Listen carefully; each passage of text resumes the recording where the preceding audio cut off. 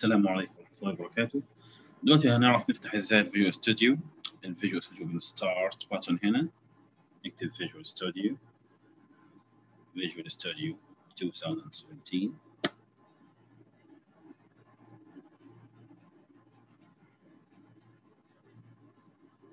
عشان نفتح أول مشروع لينا عندي هنا كذا قائمة، عندي open current projects الموجودة عندي أو new project أو recent project أو recent files أو recent projects فتحتها قبل كده. نعمل new project. تمام، نروح عند فايل مثلا new project. عندي كذا لغة طبعا، فيجوال سي شارب، فيجوال بيزك، حسب اللغة الموجودة عندك. هنشتغل على فيجوال سي شارب ونختار ويندوز كلاسيك ديسكتوب.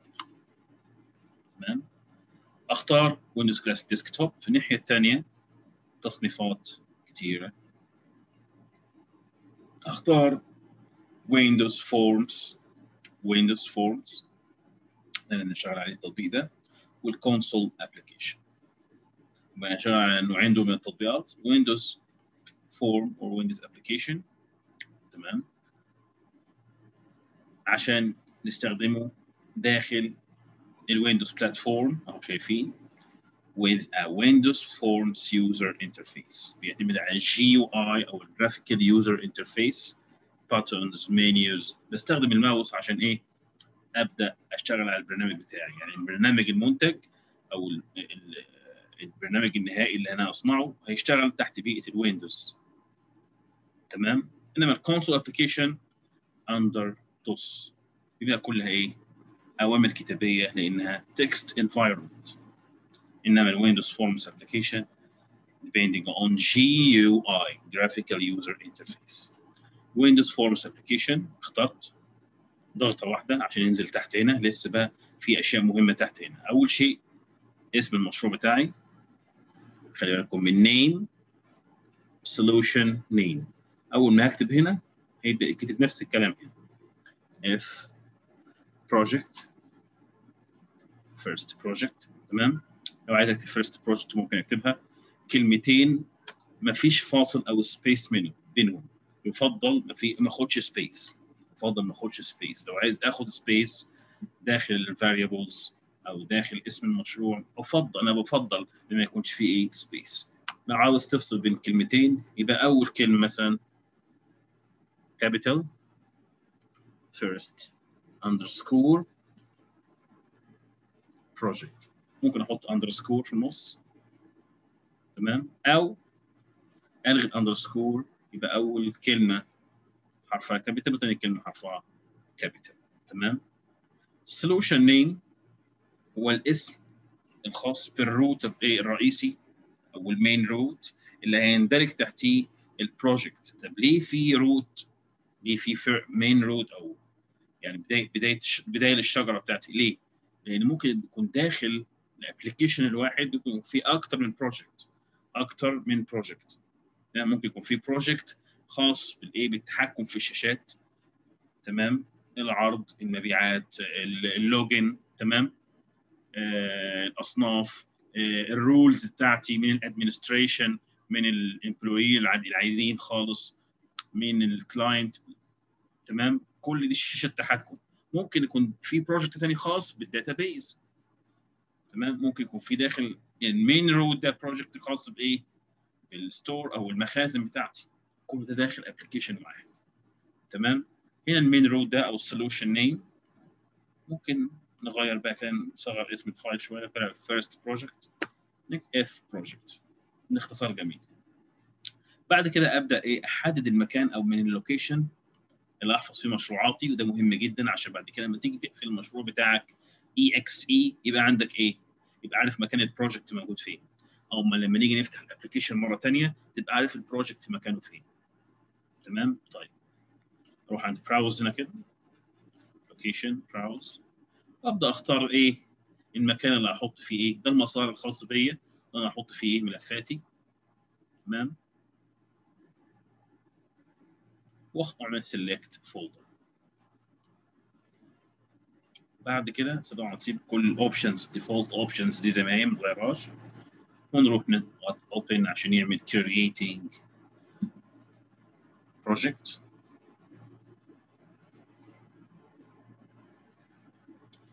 الديفولت فورم عندي اسمه ايه؟ فورم 1. ده اول نموذج موجود عندي، هبدا اتعامل معاه عشان ايه؟ اعمل دراج ودروب للتولز الموجوده هنا، وابدا استخدم التولز دي زي ما احنا شايفين في الجانب الايسر من الشاشه. ده التول بوكس، ودي كل التولز اللي هبدا استخدمها وابرمجها عشان اعمل الابلكيشن الخاص بي. هنا الديفولت فورم او النموذج او الشاشه الرئيسيه عندي اسمها فورم 1. تمام. عايز اتحكم في خصائص الفورم ده، مثلا اللون، اغير الكلمه دي. هنشوف دلوقتي. رايت كليك بروبرتيز. تمام. عندي هنا في شاشه بروبرتيز الخصائص الخاصه بمين؟ بالكنترول اللي انا ضغطت عليه كليك يمين. رايت كليك بروبرتيز. تمام. شايفين خاصيه تكست؟ في ناس بتتلخبط بين تو بروبرتي. تو ايه؟ بروبرتيز. عندي اول واحد تكست، رقم 2 نيم. النيم دي اللي بستخدمها ده اسم الايه؟ الفورم، اسم الفورم الخاص بي. لوجن مثلا هنا في اسمه فورم 1، ممكن اغير اسمه اكيد طبعا من هنا كده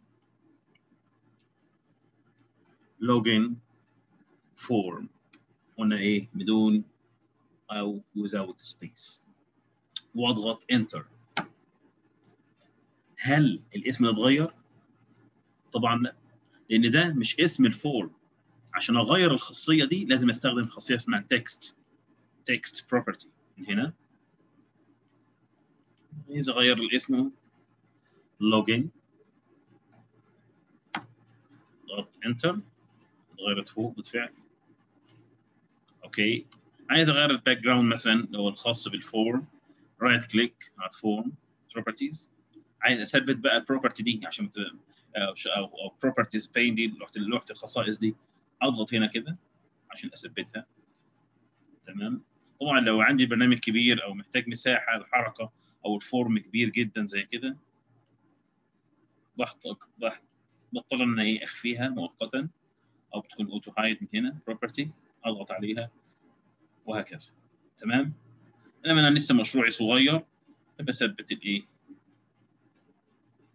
البروبرتي بين هنا كده او لوحه الخصائص، وابدا استخدم الفورم بتاعي. رايت كليك مثلا بروبرتيز، خلاص موجوده عندي، مش محتاج رايت كليك. اضغط على الفورم او الكنترول اللي انا عاوزه. عندي مثلا هنا باتن، وعندي تكست بوكس. هنا النهارده البيزكس سيستخدم الويندوز ابليكيشن. تمام. وعندي ليبل، وعندي مثلا تكست بوكس، مش لاقي التكست بوكس، مش عارف اوصل له. تمام. اضغط هنا سيرش واقول تكست بوكس، اضغط هنا كده وابدا ارسم التكست بوكس الخاص بي. ارسم التكست بوكس الخاص ايه؟ بي. تمام يا شباب.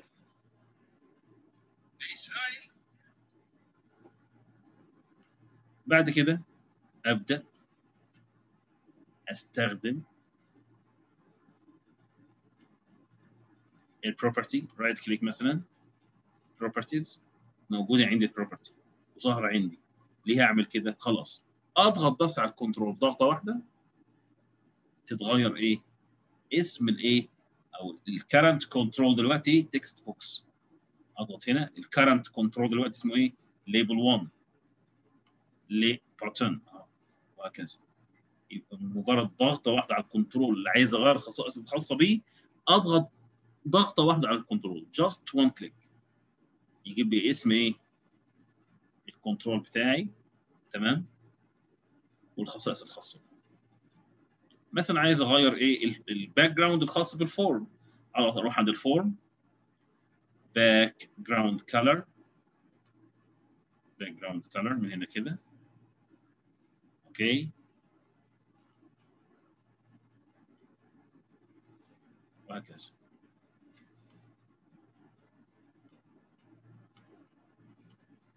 كده انا غيرت الباك جراوند كلر الخاص بالفورم. اوكي. طيب ازاي ادخل على صفحه الكود؟ رايت كليك واقول له فيو كود فيو كود او F7 من الكيبورد او من لوحه المفاتيح. تمام ممتاز جدا. كده عرفنا او عملنا انتروداكشن بسيط ازاي استخدم الويندوز فورم ابلكيشن، البيزكس، البروبرتيز، ازاي اقدر اعمل دراج ودروب من ايه؟ من التول بوكس، تمام، ضغطه واحده وابدا ارسم بالماوس كده ايه شكل الكنترول بتاعي اللي انا مختاره، اذا كان باتون، اذا كان تكست بوكس، اذا كان تشيك بوكس مثلا، وهكذا. تمام اوكي، نروح للفيديو اللي بعده عشان نقدر نكمل مع بعض.